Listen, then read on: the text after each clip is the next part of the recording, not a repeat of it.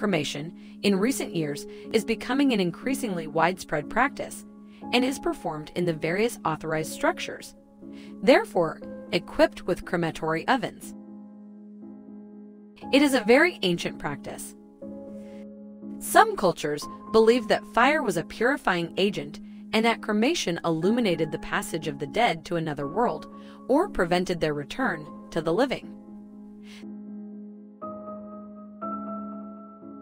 The ancient Egyptians instead, convinced supporters of another afterlife, forbade cremation as it did not allow the transmigration of the soul.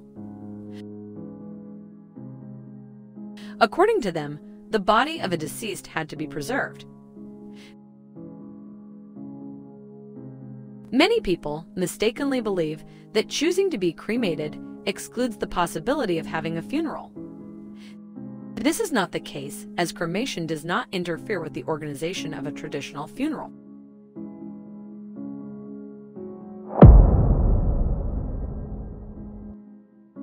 As for burial, cremation also requires the preparation of all necessary documents, including the certificate of the necropsy doctor, which excludes the hypothesis of death caused by a crime or the authorization of the public prosecutor in the event violent, sudden, or suspected death.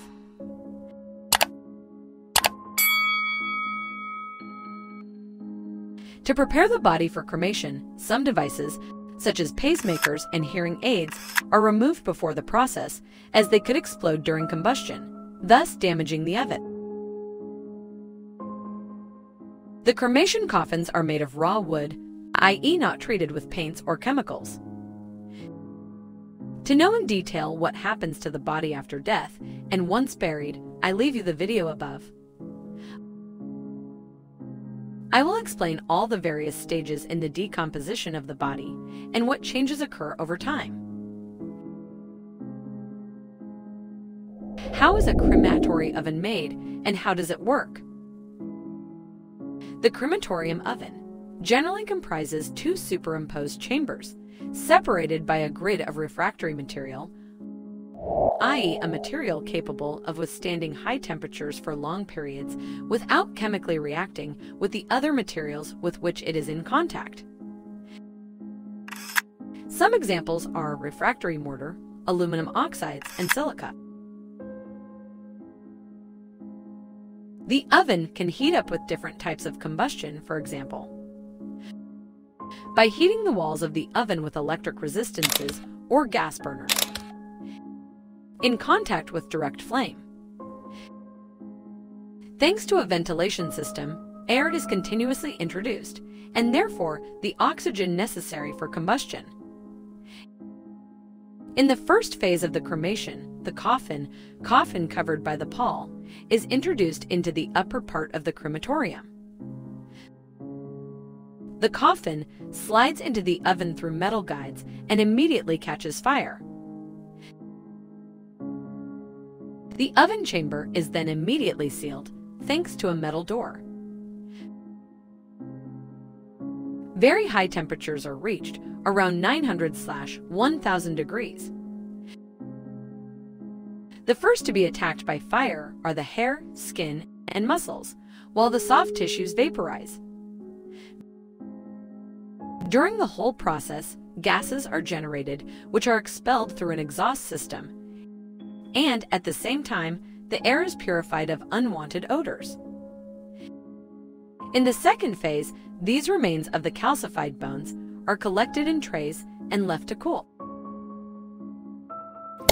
Once cold, they are separated using special magnets from possible metal elements such as nails, coffin handles, and any dental and joint prostheses of the deceased. The finest fragments are then eliminated through a vibrating sieve, keeping only those remains, which will then undergo a very last phase of treatment. The cremation process then ends in the cremulator, a particular device created precisely to pulverize the fragments of bones that are still present after the combustion phase.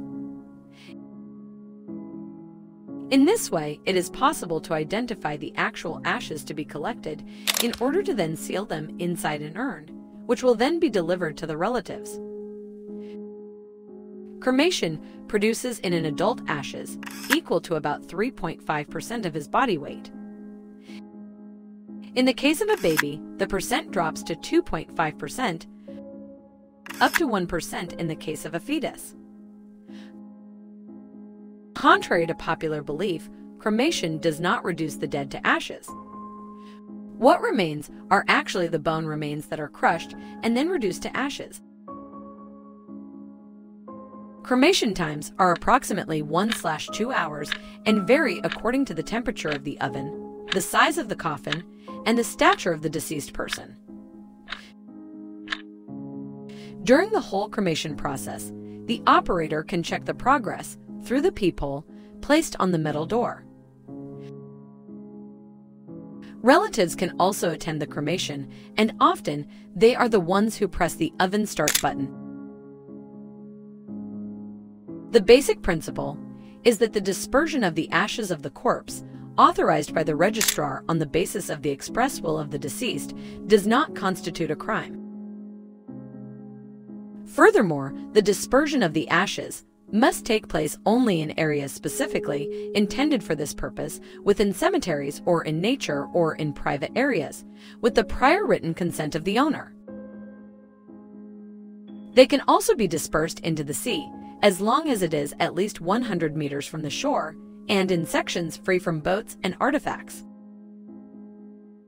The same rule applies to rivers and lakes, and in all cases, the dispersal must be authorized by the municipality. In the event that these indications are not respected, a crime is committed, and there is a risk of imprisonment from 2 months to 1 year and a hefty fine.